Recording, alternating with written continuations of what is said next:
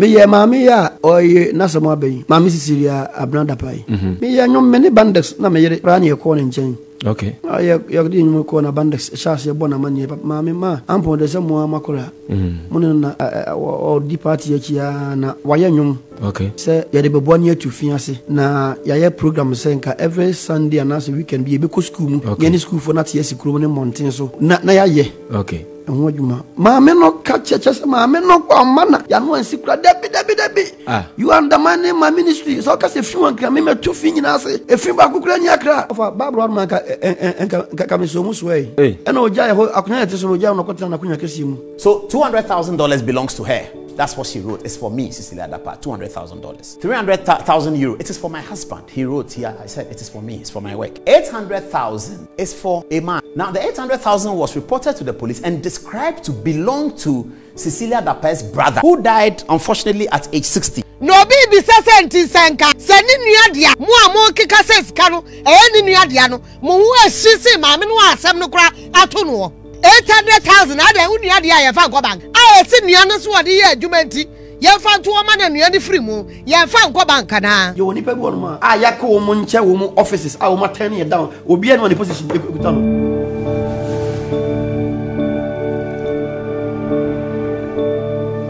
Abusia for Ghana TV and I'm here. Yeda so a ewo ye ma Cecilia Dapaah ne nsem no eso na ababe to dwase ye ko hu skabi won fie a omo kire se omo de 4 to 5 hours and the kind say ska no eno de special prosecutor Emma meka ho asem o se yentwen na o de humu aye nyina beba na videos ni pictures a etwa go social media no amanfo in this regard ya na say amanfo for money to so omo na ebetimi abechirem de omo koye omo ko huye ne investigation omo ye video bi ti say de etwa go no ama obi yiska ni nyina no omo chese enye no kore omo ana beba be ka say de omo siko huye ewo honom na sa ensem we ya ho na great Ampong Isaiah Kojo Ampong obo afunumu ba ne wobo style bi ono na wo chese maami ya ye friend no onabo Cecilia Dapaah emre bi omko no ho ana obese okobonwum fa sanitation ho na de oye omo no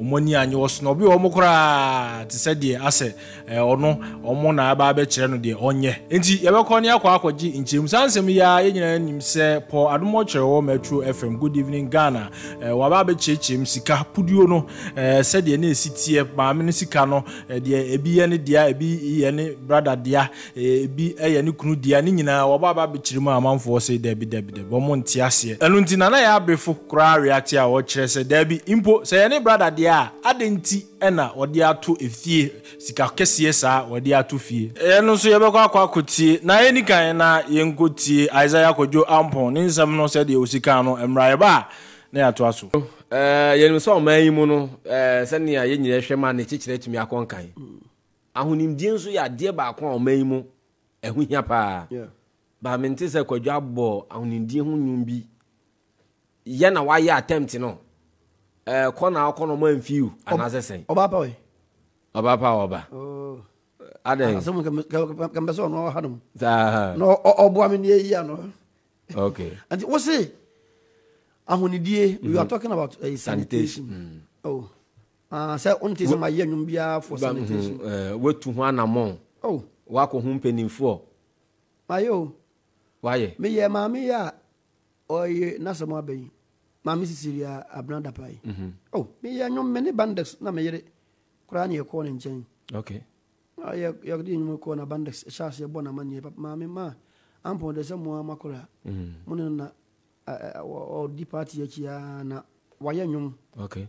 Se ya de bebo ni atufi ase na ya ye program se nka every Sunday and as weekend be ko school mu.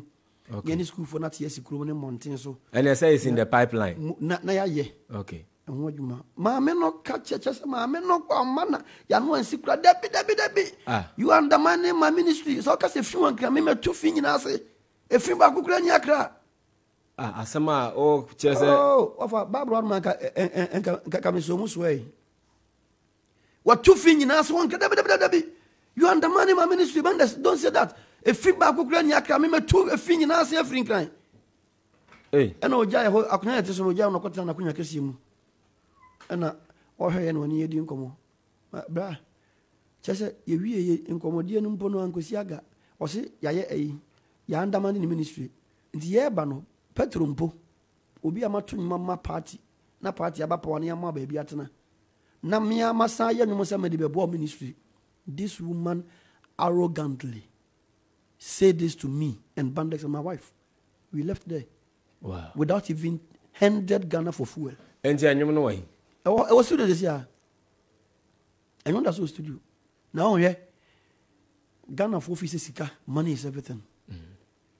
And Isaiah can say, "Boy, say, in contemplating na brabenti, muhu odada for mu friends or therefore." Okay. In contemplating na brabenti, muhu nipa muhu odada for mu friends or therefore. Sa no man tie. Ye die wa bokro no mponye sika kra ye hero e wo krom ha. Enu bi na ye nyina ye de ani hu no. Na ye nyina no hwe ye nyame bofo baba obi a obekuta Bible aso microphone madi nyame ho adanse Yesu Kristo ho adanse for 28 years se oni hwe kura o nyame ente kwadwo ba nyum tuo mu amfie duo no wotwe ni 28 years. Wow. Tu nyankopon ho madi nyame ho adanse sa na wo party aba power na mma betena oni mu a asema ma me ka che ye ne se ya andamand ni ministry na wono ye Paul Kagame maame abena Dapaah Paul Kagame wo tu fiase nyina Afri Ghana e fi ba kokra ni nkran you andamand my ministry o jai hokotna na kunyamu na ye dia Awerefo me ne bandes ni me yiri ye si form pa nyum da so e studio enti mudu fie mu koye den mu koye akonche ana se mu ko bompa ya ana se mu ko ye modedi tu mi di mechi yon enti wo se me suma me bofo ma na di wanim na hwe no wanya na kasetia it is in the Bible. Ti da biya ye nam no tumi bi ene ye nam se ye ba office o tani ye down the obey bi I don't care but wodo e ba na we die sa e bi mu die be san ba enipa biya ya boa party no ma tani ye down in their offices kajo bibi die chi e ba hwe no kure ba kopo said ye politicians di o man we e ko no o mani ni dachi said the entity nyina ya mpade a de osisa bola mpo ni sikanie na de ote petroleum ano ni osisa bola na nya bola sanitation nya bola okay ana sanitation ye perfume na ni osisa bola mpo to any 1 million edamadechi na maybe say 1 million ehu say ye o ma dey ana say ye ebia because ma titi bia say mpe ebi mu keka say o ye funeral donation and go for me man papa people will kill their mothers and their fathers for donation say Ghana ya bonzo $1 dey and go for me man o dey bi onya hey na hey Prince Charles Kwani mami wi onya sa yeah, say bia onya cities no ko convert papa ja ya nyangola o he ne go fo ku mama rof eno papa no ya bonso $1 o krum ha ofa mama yanka no kra hu me I have supported MPP matu mama nanado na support party no obekoso ato me nye e friends nye we nti no obeka se bia onye o mo say so also when your party member as long as I watch my party you have been tagged as MPP member so be it enti wo de na wo nye na mo nwum na wo 20 ne atag ana na wo ye na me nye say na me to nwum say Kofo by I was here but I didn't do anything for him but now the end there two dream na me follow what I saw in the dream here and na be your man so I have been tagged and so be it nemom nokre e ba ko pe Yesu Kristo ka kire omu atwahye on say na mo be hu nokre na nokre you shall know the truth and the truth will make you free kwadwa na amanfo ntia because message say ba no say adan wo kọ no kọ bom pa ya na say wo kọ ye fasting say wo kọ ye na wan mo nti bibi nto no na unum say be yodi fo hu na me ka kire say ma soma me di fo ma me be soma me di fo ma na di wanu na hwe na wo nya na kasetia ne that means wo nya na kasetia no na bibi to no mebre mbo ni pa bebia ye woni pa bi won ma adam mba interview ma na cha mo be ka che ho ya ko mo nche wo mo offices wo ma turn ye down obi e no ni position ekuta no And only I about for comment bro comment section like subscribe to the channel. Yanko tie urapo adum oche. Said we see cheche ma watch se maame no. Ene sika nyina ne $1 million no. Na $1 million no ene sa 300,000 euros no ne sika aka nyina no. Wa chechirim de ye ne dia ene se de esitie. Yanko tie nchemu nra ye ba ni akoti na Yaa Brefo na ebusa se na sika na omko hu no no nso so eno nso na ye hwan dia enkoti po adomoche emra. So this is Cecilia Dapaah's husband. He's over 80 years old. This is Cecilia Dapaah. She's nearly 70 years old. This is Cecilia Dapaah's husband at work as an architect. All right, let's start with the police statement, and then we'll build it from there. Now that we know is it next? Okay, they'll get the police statement for me. Yes, so here is the police statement. So earlier today, after all the drama of the OSP, now we have a second story about the OSP and his activities. And don't take it personal. OSP is my friend. I'm older than him, but I call him senior. Not too long ago, I was in a long conversation with him. So I know him. He's a good guy. He said that he's a good guy. What I'm going to talk about has nothing to do with him personally. It has to do with the way the OSP's office operates, and I'll deal with that coming soon. Now, very, very soon. But now let's start with the Cecilia Dapaah story itself. So this is a press release that's signed by Grace Ansa Akrofi, Assistant Commissioner of Police, Director, Public Relations, and it's as follows. Police submit case docket on investigations into a case of stealing reported by Mr. Daniel Osei-Kuffour and Honorable Cecilia Dapaah to the Office of the Attorney General. So the police have submitted a docket. It says, 1, following a case of stealing reported to the police by Mr. Daniel Osei-Kuffour and Honorable Cecilia Dapaah, former Minister for Sanitation and Water Resources, the police initiated investigations into the case, arrested some suspects, recovered some of the stolen items, and arraigned the suspects before court. Okay, police have since forwarded the docket to the Office of the Attorney General and Minister for Justice for review and advice. Grace Ansa Akrofi, Assistant Commissioner of Police, she signed it. Okay, so there are a lot of questions that we'll try and answer tonight. Now, what we are going to do tonight is not against anybody, and it's not in defense of anybody. It's to share with you the facts as has come to us. We will put a connotation on the facts as we are wont to do all the time, and then you can interpret that connotation the way you want. But everything that we're going to tell you here is true, nothing untrue. Okay. All right, as we have seen, because we have seen the charge sheets on the police. People are asking questions, something like this: why do you report to the police? Da, da, da. People are even criticizing the president for the kind of statements he released, that it's prejudicial and da, da, da, da. Okay, so let's get to the story. So this is the man. Now, let's get to the stolen money or the missing money or whatever it is. Okay, so no, we won't start with 800, please. Let's start with the lower one, please, please, please, please, please, please. Yes. Okay. So this is the first amount of money missing. 200,000 United States dollars. It was in a bag, according to the report that was made to the police. And the report that was made to the police is months old. The amendment to the charge sheet occurred on the 20th of July. The story broke in Ghanaian Chronicle on the 21st of July. So if people are concerned about the amendment of the charge sheet, it was done at the time the story hadn't broke. Since the story broke, Cecilia Dapaah and the complainants have not changed any part of the story. And that's very important for us to establish, because we asked them that this charge sheet you are giving to us, which has been amended a few times, has it been amended since the story broke? And they said no. The last amendment occurred on the 20th of July, whereas the story broke on the 21st of July. So since the 21st of July, which is last Friday, no changes have been made onto the charge sheet, and we needed to satisfy ourselves with that, okay, before we get into the story. So we were told that, okay, $200,000 in a bag belonging to Cecilia Dapaah, $200,000 in a bag belonging to Cecilia Dapaah was tampered with. Let's move on.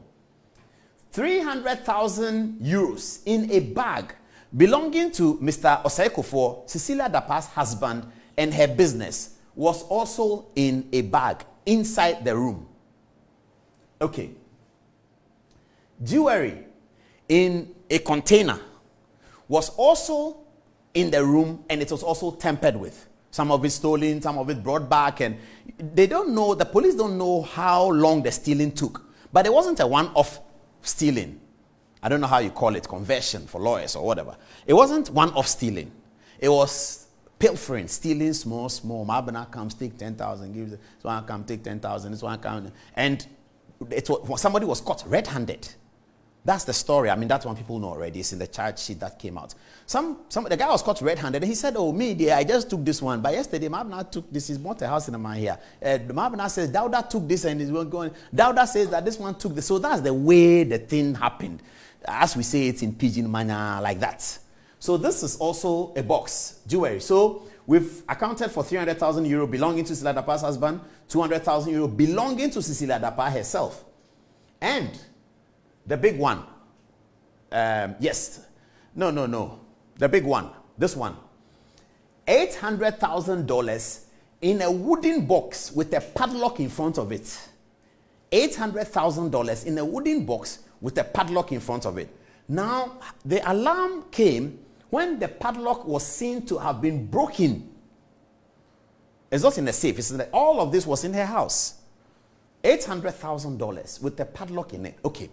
Now let's go and account for the funds one by one, according to what is on the charge sheet as she reported to the police. Okay, let's start. Let's go back. Let's go back and start. Okay, so $200,000 belongs to her. That's what she wrote. It's for me, Cecilia Dapaah. $200,000. Okay, 300,000 euro. It is for my husband. He wrote here. I said it is for me. It's for my work. Okay, and then 800,000. The jewelry is for Cecilia Dapaah as well. 800,000 is for a man. Okay, that's the controversial matter. Now, the 800,000 was reported to the police and described to belong to Cecilia Dapaah's brother. We'll get you the details of who the brother is, what he does, where did he get 800,000 from. We'll get you the details of who the husband is, what he does, where did he get 300,000 from, as is on the charge sheet. And then Cecilia Dapaah, we all know what he does. We can raise the question, Auntie Cici, where did you get your $200,000 from? We can raise that question. We will raise that question tonight. But here, this $800,000 is controversial. Why? Because it doesn't belong to Cecilia Dapaah and her husband. It doesn't belong to them. The $800,000, according to what Cecilia Dapaah wrote to the police, which is in the charge sheet right now as I speak to you, if you get the charge sheet, it is there. And it was written months ago. It is for her brother, who died, unfortunately, at age 60.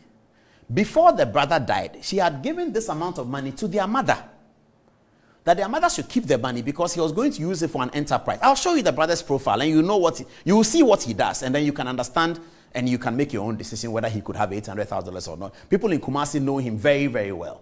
Okay, so that money was given to Cecilia Dapaah's mother before the man died.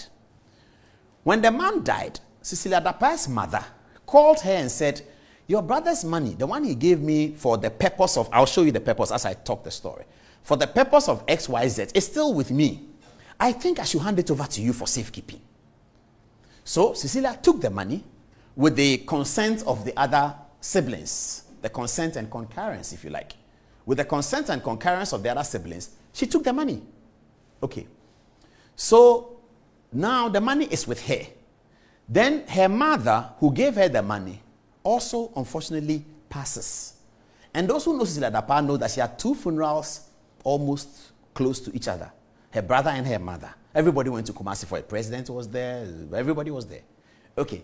So when her mother died, this was still with her. And it was given to her with the consent and concurrence of her brothers. So once this was tampered with, how was she going to inform the other brothers that our brother's money that was given to me has been stolen? She was going to suffer a family integrity crisis. Hence the report to the police. That's why she reported to the police. Because this money is not for her. And the family people know that it is with her. So the other brothers also wrote a statement in the charge sheet. They wrote a statement. The other brothers wrote and said, "Yes, we are aware that this box was given to Cecilia and we are aware of the contents." Because if she didn't do that, how is she going to tell the people that the money that was given to me, my brother's money, is missing? How is she going to, how is she going to deal with that? It's a family integrity issue. Because you live with your husband, your brothers don't live there. And then you come and tell us that the $800,000 is what? Who stole? Mabana stole $800,000. Nobody's going to believe it. So it's not all the 800 that was stolen. It's not all that was stolen. But it was broken into by the breaking of the padlock. The seal was broken. So everybody knew that somebody has tampered with this. Now that's why the report was made to the police, so that there will be a public issue. Okay. With that said, let's get to the background of the people. So $200,000 for Cecilia Dapaah, 300,000 euros for her husband, $800,000 for the money that her brother gave to the mother. The mother died and handed it over to her. All right.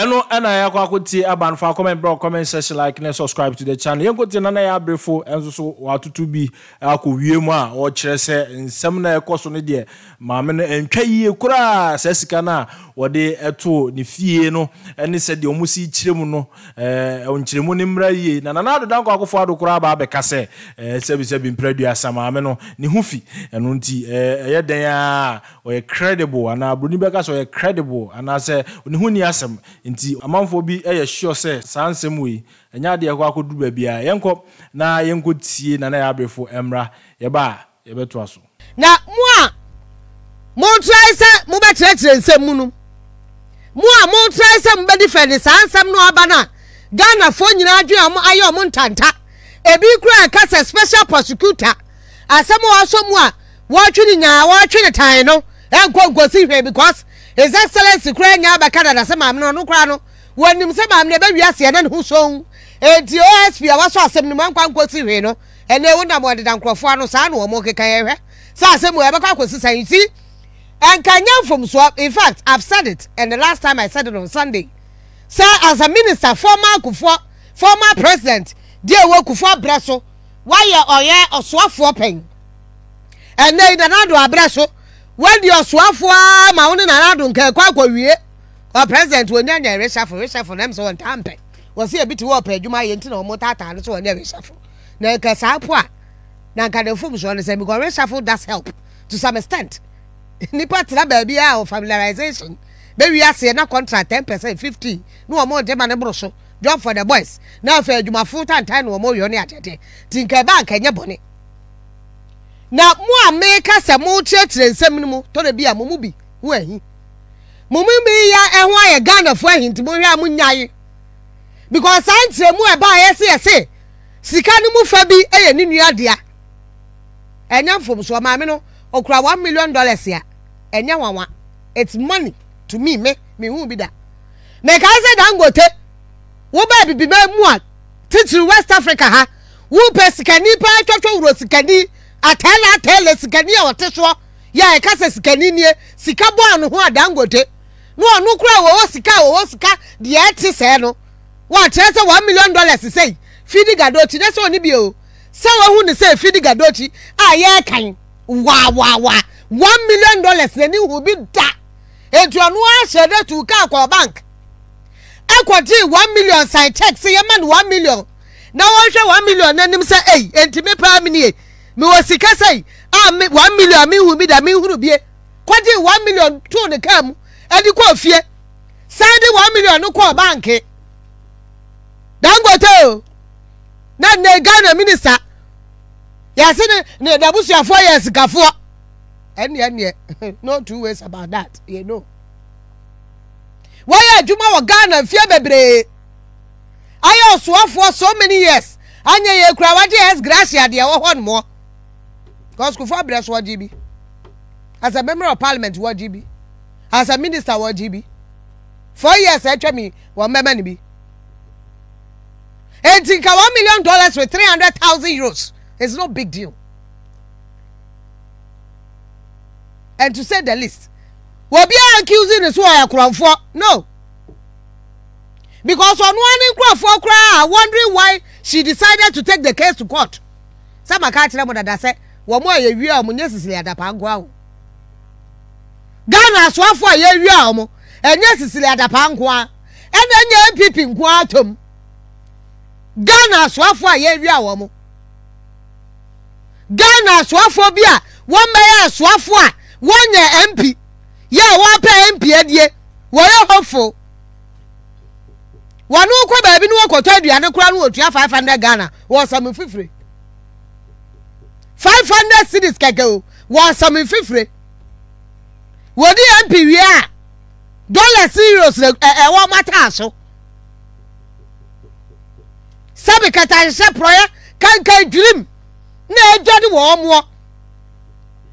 Most of the time I speak and I say any politicians nko his excellency na say wa kwa asori dem go kan say sie tu kata se ni proya se na de bia de ani sa politicians no a ya from so wa kan na me no adwen wa kwan bi so.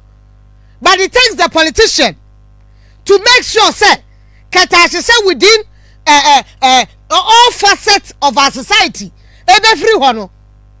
It will take the politician because emra ho Ghana mra bebre and to wada semra nchewa eye wo semra ni ho enei mo 1 million na deda mu fie no yanti munti eye mo semra ni ho mo $2 million no dan obi pe eye minister die e kire so ono no wanya 1 million a ono ana 2 million minister no ana politics no kwa wajai aye bob na wo kuro ma akeka bitire no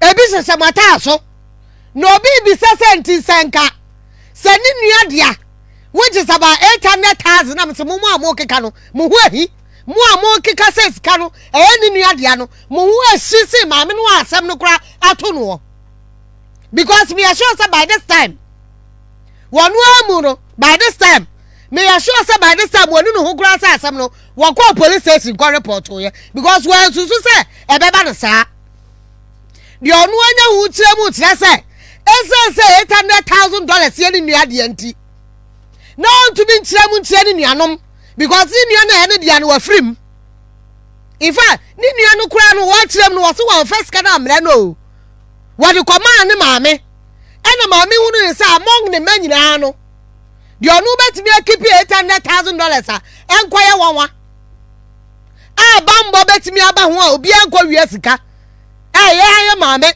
ye nua ba Cecilia Dapaah enti woni kwama ne so ofanto na maame ne so eni na maame ne free mu enti maame ne free mu no na Jesus sika no ewo no a ni nuanom ne nyina ya we according to omo akire mu akire sai wo kwa police station no ni nuanom ne bi kura kwa police station ho ekodi adanse ese sika no omo nua ba akodia na je say emu $200,000 maame na mu dia na wo fie emu $300,000 ni kunu dia enu so wo fie na me sire me bi se o OSP ko ni fie ni dia omukọ kan ye donwere nan eni donwere num no dia omukọ to ye no outside the 1 million plus $300,000 no akwada na wi na sabi onu so adimi die wode akosi dan wode bujumram edi bi esi dan e watamale nyansa ni tirimunti wo so ya 17-year-old what him nyansa ya hu se ska ente se ya tamwa ene ya tira brochire ya de bia ba ehwa wo ho wajiminti ya mu bia ka ba tire bebi abehia ya mu bia ka ba tire bebi abehia because the ababa would say 800,000 no cry you nua dia adia to them no is mind blowing. It doesn't make sense. Yes, 800,000 ada nua dia ya fa go bank I see nua so wode ye adwumanti ye fa to o ma na nua ni free mu ye fa nko bank na me say mama no, she's one of the decent women. I like her a lot. Me feeling too much. But sa wo ye adwuma wo ye dredging ukwa ye dredging uko tu eye fi suo beto odon suo ya Ghana fo bi mu ye hu ya isabi ye ni gumi a ye titi bola ni wura ni fi gumi nti da suo beto atisa kwabrane ni atisika ni ye akoti gotem $43 million ye diti gotem Ghana ho $43 million na ye diti gotem $43 million Miwa danu Ibrahim ama akokoti gotem ni nua ba mama hama breso ya wandi sika de odi ye ni petro mi nua ba ma akopra ko be kan ye so won ti bi da ada na engineers and planners so said yen wo makwa akoti gotem ni ye de adwuma ba ma obi mu aye bie ni ye de akoma ni nua anua kura wandi sika o petro ni ye togu ni fidiem edi ko team no Ghana ye ka ho asem. And to the $43 million. In fact, wo kwa Angel TV a ya de adwuma a wo ma ye ne bi ehon krata contract description ya de bi ato ho ya wo be kwa hwe bie removal of plastic waste and other foreign materials debris from storm drains in selected areas in Accra. Dredge Masters Limited and acquire Sajuman 5 million Ghana cedis. 5 billion. Share. No class. 5 million Ghana cedis. A million. 5 million Ghana cedis. Yeah, did you got them? And here, number 4. Point 1. Emergency cleanup exercise in the Greater Accra metropolitan area. Zoom Lion for the choir. Wamude 2.980790 million. That's almost 3 million Ghana cedis. Yeah, the cleanup exercise. Ghana need to when you're the Zoom Lion Jumayi ni kwa no choir say Jumayi. Zoom Lion Jumayi Nina. Wa choir say Jumaya. Yeah, 3 million. And the choir say clean up 2 years ye tuaneka. Zoom Lion Jumaniro. Wanu a kwagina kwa nkọ prapra ye. Wo sori ahomache kopra no 2 years ni abande de ka ye tuan. Emergency cleanup exercise in the Greater Accra Kumasi metropolitan area. And Zoom Lion na ye. Yeah, the 27 million now 2.7 million Ghana cedis and yeah the quiet clean up exercise. Ebusia, yeah the 5.6 million and yeah trepa kakra. Equire another emergency clean up exercise. Our 14 regional capitals so yeah the who finti. Yeah the tum Ghana there. Yeah so adin. Yeah who fi. Yeah tum for amonte. Munya fi yo no musunya sikadi otom. Munya fi ye no munya sikadi otom. Ya ka monte. Me say ene de maye wo. Ah ya say ene de Facebook no da so. Tu betimi akwa hwe bi e wo Facebook Angel 102.9 FM. Ene ye dem live. Angel yes Angel 102.9. Enti mu amowo me Facebook page. And I Yaa Brefo dance so betimi akọ because I'm sharing there too. Me share on Facebook page and Yaa Brefo e Facebook ukọ ho a betimi ahwe de me kan bi nkoma me de ye ka na uhwe bia na wote ase ye kan se uhwe bia e na nkoma me de wote ase ye enti mo amone nam na mo tiakyerem se ne nua de amese o sika no a special prosecutor akwasi Peter ko ne fie akwa kan ya yesi don hwere nan to don hwere num no a wo mo kwakwa kan ye no se sika no enu so na ne se wa bi dia na ana na dia ana ne wo fadia eno ne yakwa koti aba no fa comment section you can for tap send e the amount na o use tap send o download tap sender e be boa mo otimi send diska every amount no ne aba Ghana na sa akọ Ghana ama ho ato wo mfesika no emane mobile money bank account bibia e work fine. Yeah Ojo, what's on this channel? Okay, any mama check them some from Kaish soon tap send party jack mama we asian can you hey me ndaba ofa pacha mama mfro he no kwa woni abri say maso ya yehiro nana na den se ba bia meti ye tumi o na me wo fa send me ska di nkan wo de kosi wo bisu ni pakura diska no yo de ba ye nso amiko yi a ehun sem bebre afi kwa do mo busam sem ay transaction wo hoda Debbie enka chibra ka cho offer say on download tap send so download tap sender or send this camera wire e baba to mobile money and our bank account simple tap send yeah tap send now okay tap send there we are safe na babia obia so wo Europe and America Canada so kura Android o so kuta iPhone o and once we download app na to phone so in the process maybe say promo code ayedian na wabo wan Ghana ahye ho e basa automatically no ye cha £5 and €5 and we more Europe. So America na Canada, ye chow $10 for free. O send this cancel yento we. Tap send it there. No fee. Hey, neje se ukayo. Tap send. Papa no.